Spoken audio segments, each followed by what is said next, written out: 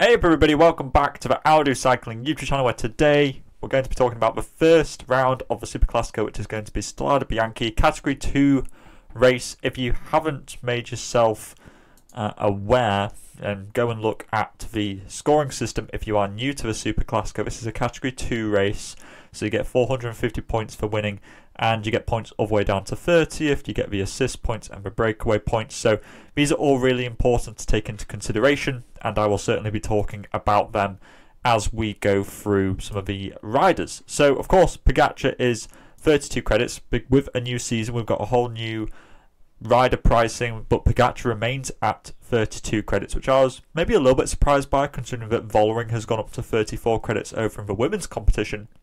I think that Pogacar, big favourite for this race. You sort of need to go with him because he is, you know, in terms of rider quality, he is a step above everyone else, and you know that's obviously reflected in the rider prices, where he is 8 credits more than the next closest person in this competition. So I think that Pogacar is just a really good one to be going with, and I think it's very easy to make a team this time around which has a lot of high quality riders, because there's a lot of good quality in, say, that 16 to 10 credit bracket. So I think that Pogacar, you're probably just better off just picking him.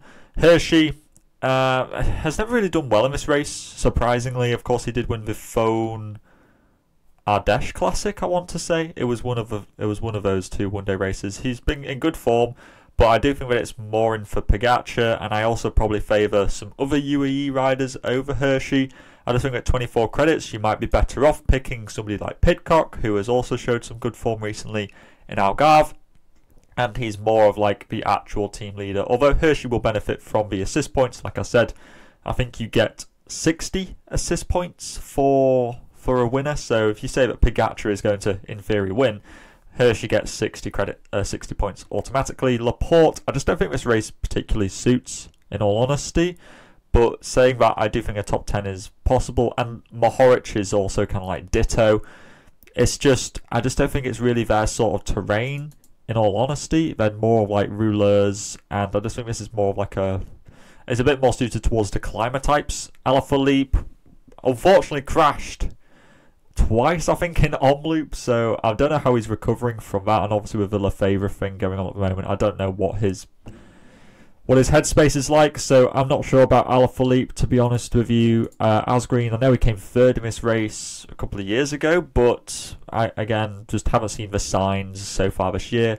Haven't seen, or Madouas and Paulus, like, quite frankly, the 22 credit guys, I just don't really like too much. I would be very tempted to pick Paulus if he did good at Gran Camino, but he didn't, so therefore I don't think that he's that great. Madouas, you know, they've also got like Gregoire here and Kung, who I'd probably consider to be in better form. I think Madouas crashed in Algarve, and it just hasn't been his year so far. Badjoli, very similarly, not a great pick, especially when you got Healy, who has been looking good. Algarve, when he went on that breakaway with Wout van Aert on stage 5, I think he looked really good there. It wouldn't surprise me if Healy soloed to victory, to be honest with you. And he showed last year just how good of a one-day racer he is, especially over more hilly terrain. And I think this race really does suit him, so Healy is a good pick.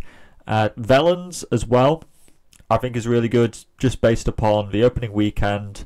Omloop, he bridged across on the Keppelmer. Really strong performance there. And he was also there in that front group, obviously, in Kuurne, Brussel, Kuurne. And obviously, I think the benefit of Wellens is that if Pogacar goes up the road, then Wellens gets to sit in and will likely have better legs for the kind of attack up to the finish.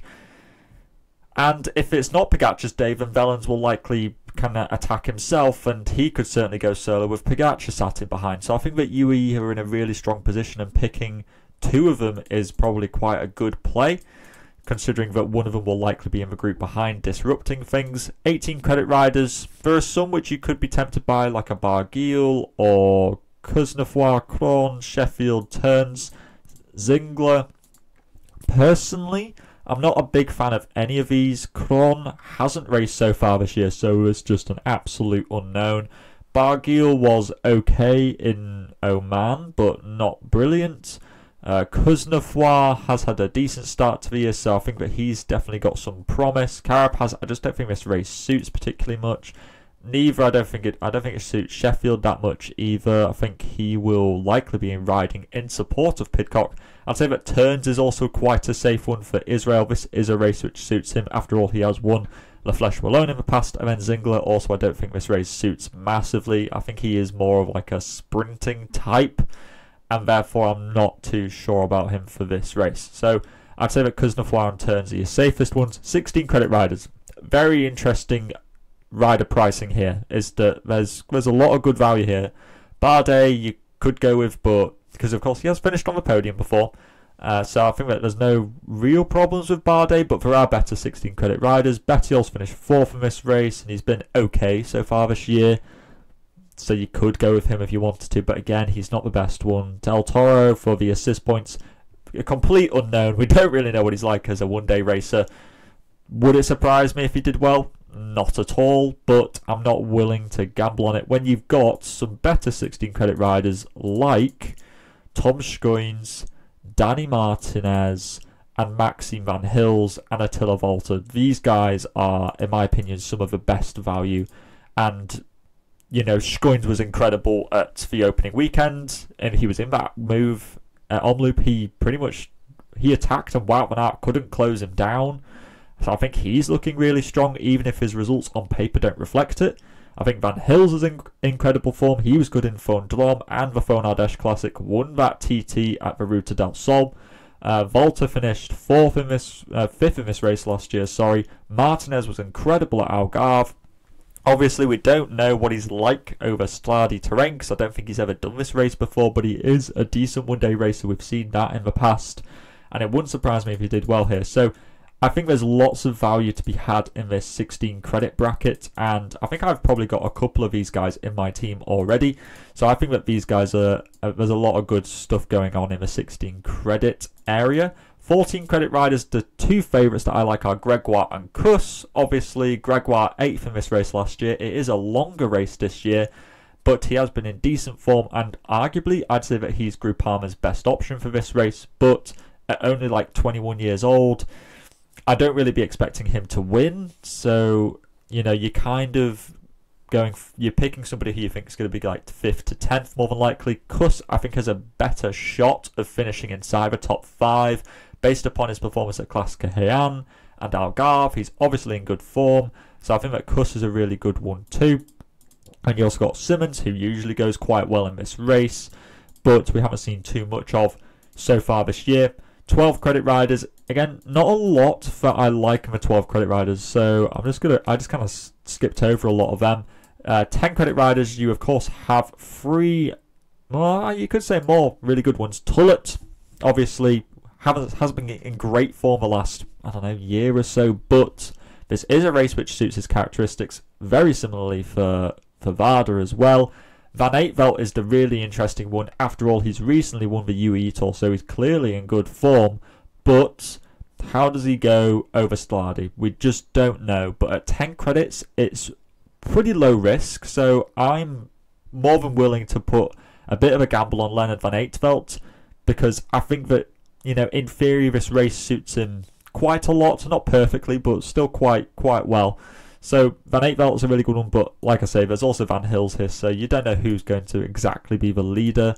I haven't seen any press release from Lotto Destiny yet. I have relooked, and there isn't one. So maybe you can make a bit more of an informed decision once that comes out. Vermaker was good in Fondrom, I think it was. Stephen Williams was, of course, one Tour Down Under, but hasn't done too much since. So that's a little bit of a red flag for me. 8 credit riders, Berkmo's very good at the early start of, Etoile de Bessèges. He was decent at Oman. But like I say, Van Eytvelt's here, Van Hils is here, and I think he would, more than likely be a domestique.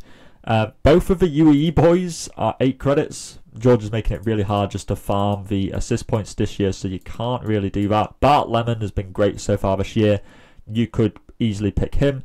I think a lot of people will be tempted by Magnier, but just be wary that, yes, he's done well so far this year, but they haven't been in 215-kilometre gravel races with really high-level competition. So just be wary about, jumping on that hype train too quickly, Vauquelin's not a bad one actually for 8 credits. He's had some decent performances so far this year, so no problems with that.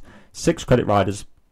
There's not a lot to be going at, to be honest with you. I like Carlos Canal, based upon the fact that he did decent in Gran Camino.